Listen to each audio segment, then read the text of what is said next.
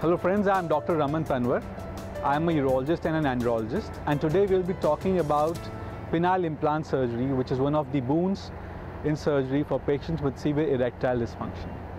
So there are many patients who come to us with erectile dysfunction that is not being managed with either medical management like drugs or even with invasive medical management like intracavernosal injections. And such patients, they are really fed up with the medical therapies and they would want something to be done to be able to achieve a healthy sexual life.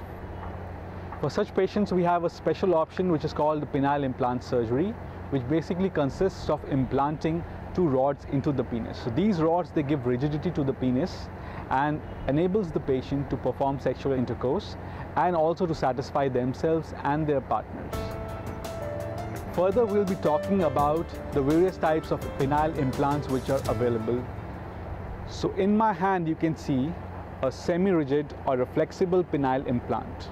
Semi-rigid flexible penile implant, it consists of two rods like these, which are placed inside the penis surgically. These rods are normally connected with a button which can be placed into the scrotal sac and can be felt as the third testis. And when this button is pressed, these rods, they will become erect or rigid. When the patient is done with the sexual activity, these rods can be deflated by simply pressing the button again. Once the rods, they are deflated, the penis can easily bend down because these rods, they are semi-rigid or flexible. Such type of penile implants, which are the flexible penile implants, they are available in two forms.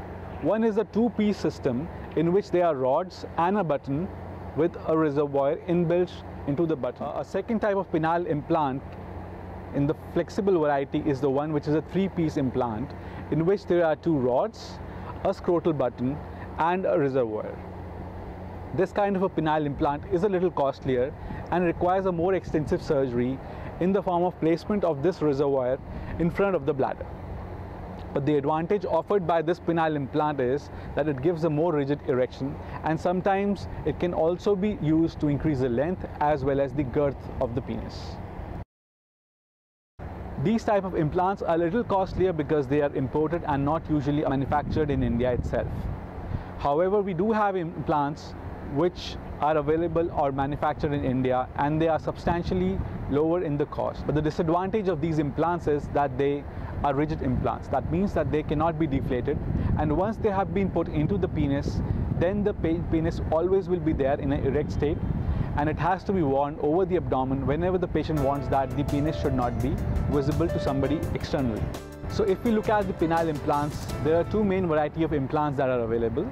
One are the ones which are rigid, the others are the ones which are flexible.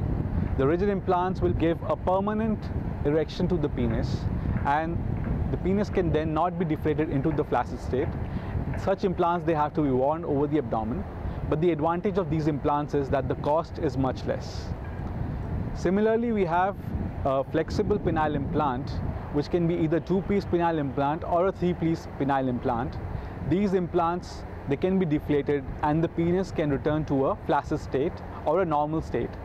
At the Center of Men's Health, we are performing penile implants on a regular basis at some of the lowest and most competitive costs in the world. If you're looking for world-class facilities for penile implant surgery, you can check more information at our website and also mail us if you have any queries. We'll be happy to answer you, support you, and also perform the surgery for you to your satisfaction. We look forward to meeting you and getting your feedback. Thank you so much.